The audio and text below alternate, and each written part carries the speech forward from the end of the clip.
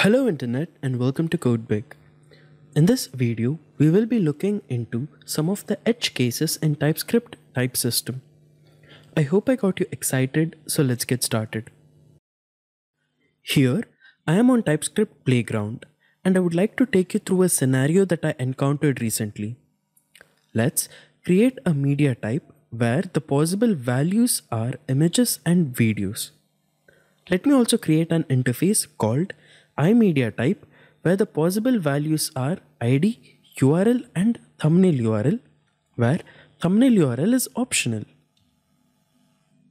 Now I have created a constant called mediaType and set it to an object where the key belongs to the key of iMediaType and its value is an array of iMediaType.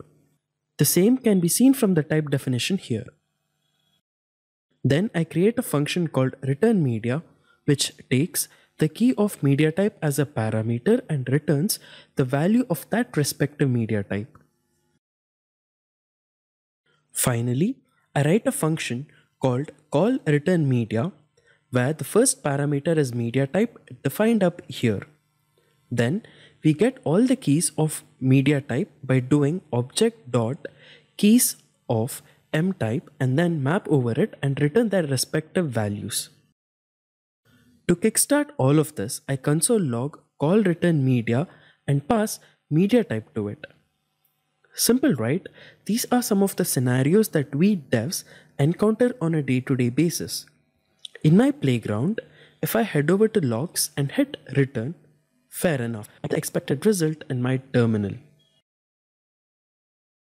Now, let me show you an edge case that I encountered recently.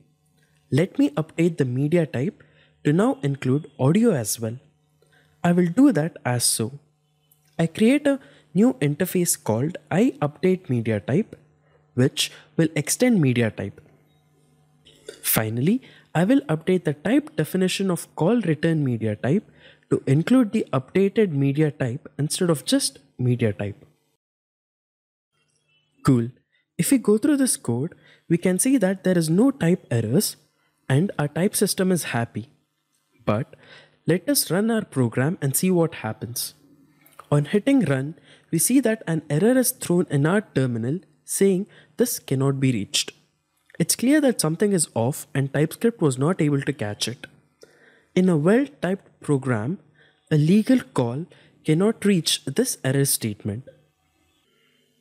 So the catch here is the default return type of object keys is an array of strings, but we have type asserted it to an array of key of media type.